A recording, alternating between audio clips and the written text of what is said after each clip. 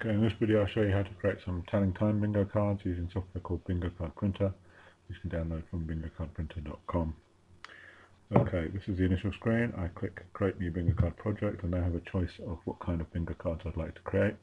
So I can choose blank, I can choose alphabet, I can choose numbers, I can choose events like birthdays, bridal showers, baby showers, holidays, Christmas, New Year, Halloween and so forth.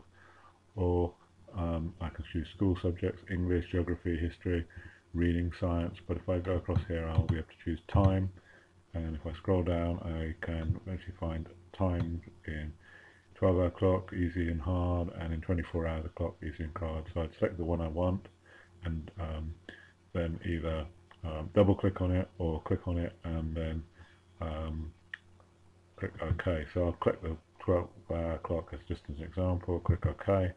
And here are the times, and you'll see in this easy example they go up in 15-minute intervals. I can delete times I don't want, so for example if I don't want 5:45 I can simply delete it, and I can add new times, so let's add one at in between, let's add one at 6:40, 20 to 7. Now it will appear at the bottom of the list here, but I can resort the items if I want, or I can move that individual item up as well by using these options here: sort, move item up, move item down. That's the select item, I can move it up, change the order of the items. That only affects this preview window here, it doesn't affect the actual bingo cards, because when I print the real bingo cards the items will be shuffled into a random order, so I'll leave that as it is for now. Okay, I can also change the size of the bingo card. I can create a 3x3 bingo card, 4x4, 5x5, which is what I started with, 6x6. I've got enough items to fill out a 6x6. I've actually got just about enough items with a free space to fill a 7x7 bingo card with free space in the middle. But we'll use 5x5 for the demonstration purposes. I can also change the heading, so for example I can turn it on or off. I can change what it might say. I could change it to say times. I can change whether or not there's a free space in the middle and what that free space will say as well, but I'll leave that as it is. I can also change the colours and fonts using the formatting menu. We'll just change the squares to be a black and white checkerboard pattern, so we'll make it black background on some of the squares with white and white with black, and we'll leave the free space as it is, and we'll change the heading. Let's make that a nice colourful red and yellow, just so you can see an example. Click OK, and there's my checkerboard of the times, and I am now ready to print. So let's have a look at the options that affect the printing. First option here is print a call list. That's basically the list of items from this window in a random order.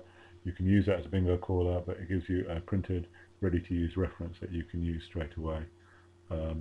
It's very handy if you're using these bingo cards in a classroom situation to have a piece of paper to refer to, but you don't have to have it if you don't want. Just simply uncheck the option if you don't want a call list. And the software does include a feature for selecting items at random during the game as a bingo caller, which you can use as an alternative to the call list. But I'll leave the call list on for now so you can see what the printed call list would look like.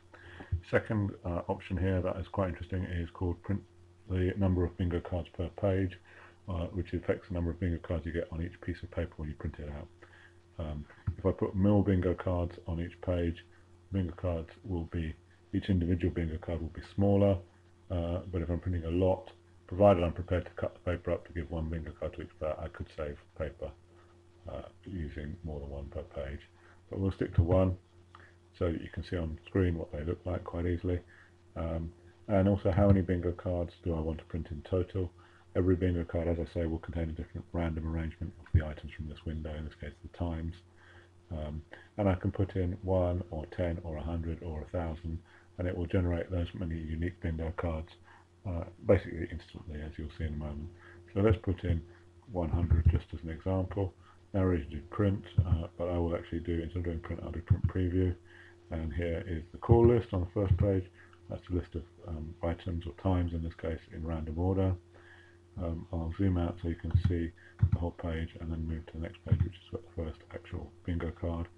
There we are with the times, and if I do next page, you'll see the next bingo card is different, the next one is different, and the next one is different, and the next one is different, and the next one is different, and so on. Each bingo card is a different combination of the items in different random order. So that's basically the main feature of the software. I did mention the one other thing is this option to let the software choose items from a bingo caller during the game. I can do that by simply doing call game here, and it will choose one item at random, display it large here, and it will show my previous item. So when I click next, we'll choose another one at random, and it will show that 12 was the previous item, 245, and then the previous item was 745, and then 12, 3, and then the previous item was 2, 2, and so on. And that's basically it. If you go to bingocardprinter.com, you can download a free trial version of the software, try it out, see how you like it. Hopefully you will like it, and if you do like it, you can upgrade by registering for the full version of the software. So go to bingocardprinter.com, download the trial version, try it out. It works on all recent versions of Windows. Hopefully you will like the software. Thank you very much.